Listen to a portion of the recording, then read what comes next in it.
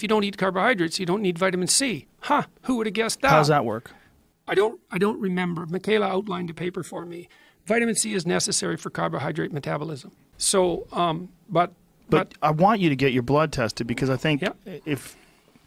It'd be pretty funny if it was in good shape. Yeah, it would be. And I'd like to find out what your nutrient levels are and where they're coming from. I mean, how much nutrients are you getting? I'm getting a little cramping in my toes from time to time, so I'm not sure about potassium or magnesium. That's a possibility.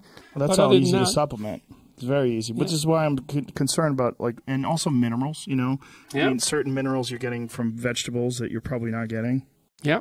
Well, this is all, look, it seems impossible. It's not hard to supplement that stuff, though. Colloidal minerals, there's mineral pills. You could take plenty of Well, there are supplements. people who basically lived on meat. Yeah. The Inuit did. The Maasai basically did. I mean, there's some supplementation, but not a lot. So,